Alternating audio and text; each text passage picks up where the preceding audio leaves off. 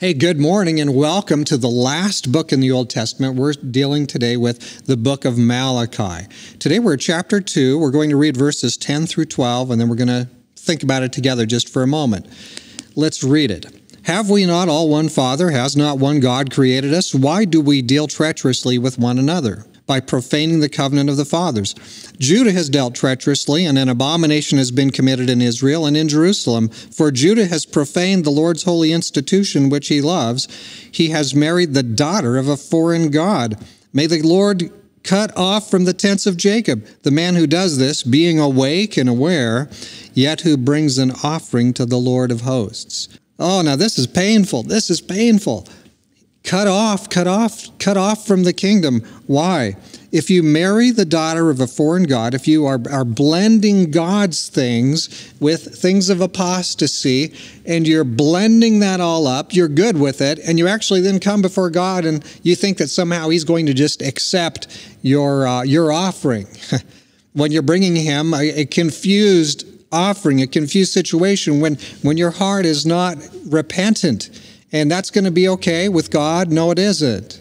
No, it isn't. God has created us all. We are all accountable to each other, and yet we're dealing treacherously with each other. And then the example is given of the kingdom of Judah. And if you want that, go back. We've got 275 devotionals from the book of Jeremiah talking about all this stuff happening in Judah. And we have set on Lamentations. The baseline is that God will cut off the people who awake and aware, go against him and basically teach rebellion by going against him, bringing an offering and yet being absolutely untrue to him. Oh, may God help us to be truer than this.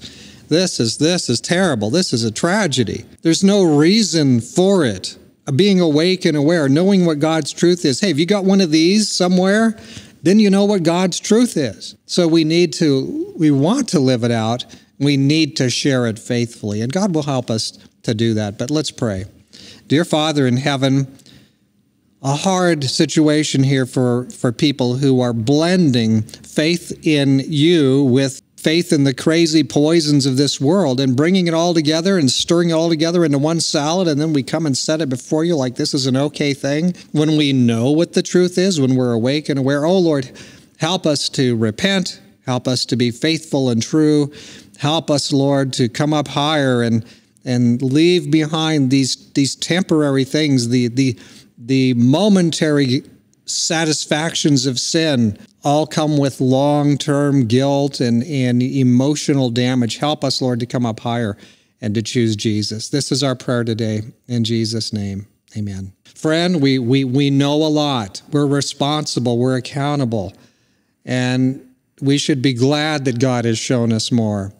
And he'll help us to live according to the light that he's given. Oh, may we shine as lights in this very dark place.